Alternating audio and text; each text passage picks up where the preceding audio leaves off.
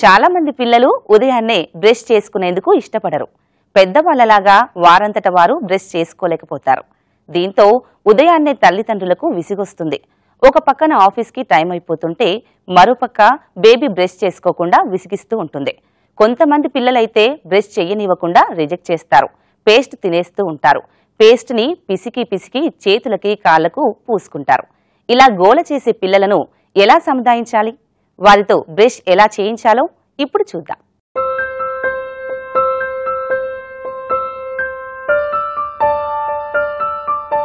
రెండో సంవత్సరంలోకి అడుగు పెడుతున్న పిల్లల్లో ఉదయాన్నే లేచి వారంతట వారు బ్రష్ చేసుకునే పిల్లలు చాలా తక్కువ. చాలా మంది పిల్లలకి తల్లిదండ్రులే దగ్గరుండి మరీ బ్రష్ చేయించాలి. ఇది పేరెంట్స్కి పెద్ద ఛాలెంజ్. కొంతమంది పిల్లలు పళ్ళు గట్టిగా బిగబట్టి మౌత్ ఓపెన్ చేయకుండా సతాయిస్తుంటారు. ఎంత చెప్పినా వారికి అర్థం కాదు. బ్రష్ చేసుకుంటే ఏమవుతుందో కూడా వారికి తెలియదు. ఇలాంటి సందర్భాల్లో వారికి తగిన బ్రష్ని ఎంపిక చేయడం, స్వతంత్రంగా వారికి బ్రష్ చేసుకునే పద్ధతిని నేర్పించడం, తల్లిదండ్రుల అబ్జర్వేషన్లో ఉంటూ వాళ్ళు ఎలా బ్రష్ చేస్తున్నారో చూడటం లాంటివి చేయాలి.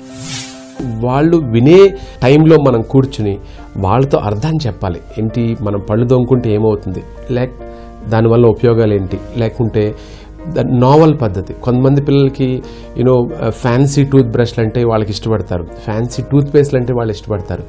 ఈ ఫింగర్ టూత్ బ్రష్ అని ఉంటుంది, దాంతో చేసుకుంటాం కూడా వాళ్ళు ఇష్టపడతారు. సో కొంచెం నావెల్టీ తీసుకురావాలి, కొంచెం డిఫరెంట్గా భిన్నంగా ఉండాలి. అదొకటి.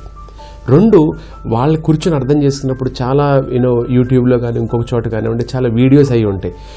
ఈ పళ్ళు తోముకోవటం వల్ల వచ్చినటువంటి గుడ్ ఎఫెక్ట్స్, అంటే దానివల్ల వచ్చినటువంటి ఉపయోగాలు ఏంటో మనం చూసినట్టయితే, ఆ బ్రిజిల్స్ లోపల పళ్ళుని క్లీన్ చేసినప్పుడు లోపల క్రిములు బయటకు రావటం, ఎప్పుడైతే క్రిములు బయటకు వచ్చినాయో ఆ పళ్ళు క్లీన్గా ఉండటం, వాళ్ళలో క్యావిటీస్ కానీ లేకపోతే దంత రోగాలు కానీ అటువంటివి రాకుండా ఎలా ప్రివెంట్ చేయాలో మనం చూపించినట్టయితే వాళ్ళకి అవగాహన కలిగించాలి. ఎందుకంటే 2-3 years చిల్డ్రన్ వాళ్ళకి పూర్తిగా అవగాహన ఉంటుంది.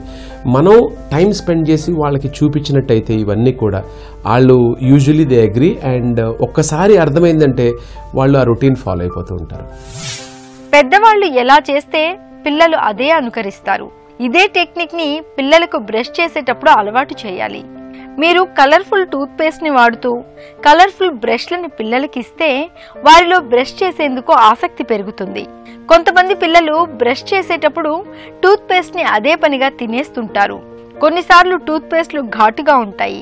వాటిలో ఫ్లోరైడ్ కూడా ఎక్కువ శాతం ఉంటుంది. ఇలాంటప్పుడు తల్లిదండ్రులు కంగారు పడిపోతారు.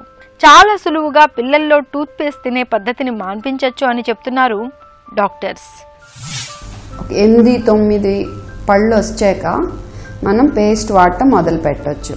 అది కూడా 1-2 వచ్చినప్పుడే మనం ముందు నుంచి బ్రషింగ్ అనేది చేయటం మొదలు పెట్టాలి ఖచ్చితంగా.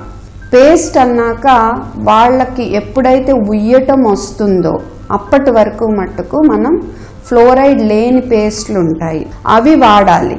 సో అవి మింగినా మనకి అంత ఇబ్బంది ఉండదు. ఫ్లోరైడ్ వల్ల వచ్చే నష్టాలు మనము ఎదుర్కోనవసరం లేదు. ఇప్పుడు నోట్లో ఏదన్నా పెడితే తినటం అనేది పిల్లల తత్వం. ఆ టేస్ట్ బాగుంటే తింటారు. కానీ ప్రత్యేకించి ఎతికి పేస్టులు తినటం, ఎతికి పేపర్లు నవలటం, లేకపోతే సున్నాలు నాకటం, ఇలాంటి అలవాటు ఉంటాయి. అది మట్టుకు మనం కొంచెం సీరియస్గా తీసుకుని ఒంట్లో ఇనుము లోపం ఏమన్నా ఉందా, హిమోగ్లోబిన్ ఏమన్నా తక్కువ ఉందా, ఈ అలవాటుని పైకా అంటారు. దీనికి కారణాలు కొన్ని ఉన్నాయి. ఒకటి ఇనుము లోపము, నులి పురుగులు ఉంటే కనుక మోషన్లో, అది పేగులో నులి పురుగులు ఉన్నా కానీ, రక్తంలో లెడ్ శాతం ఎక్కువ ఉన్నా కానీ పిల్లలు ఇలాంటివి తింటాకి ఇష్టపడతారు. కేవలం ఉదయాన్నే బ్రష్ చేసుకునేటప్పుడు కాదు, ఆడపిల్లలైతే జడ వేయించుకునేటప్పుడు, మగపిల్లలైతే షూస్ సాక్స్ వేయించుకునేటప్పుడు లేదా డ్రెస్ వేయించుకునేటప్పుడు తెగ పేచీలు పెట్టేస్తారు.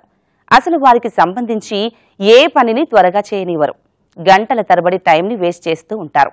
అసలు పిల్లలు ఇలా ఎందుకు అవుతారు? దీన్ని సీరియస్గా ఎప్పుడు తీసుకోవాలో ఇప్పుడు చూద్దాం. రెండో సంవత్సరంలోకి అడుగుపెట్టి ఆడుకునే వయసులో ఉన్న పిల్లలు చాలామంది వారికి సంబంధించిన పనులను చేస్తుంటే తిరస్కరిస్తుంటారు. ఉదయాన్నే బ్రష్ చేసే విధానాన్ని మొదలుకుని వారికి డ్రెస్సింగ్ చేసేటప్పుడు లేదా తల దువ్వేటప్పుడు అన్ని పనులను తిరస్కరిస్తుంటారు.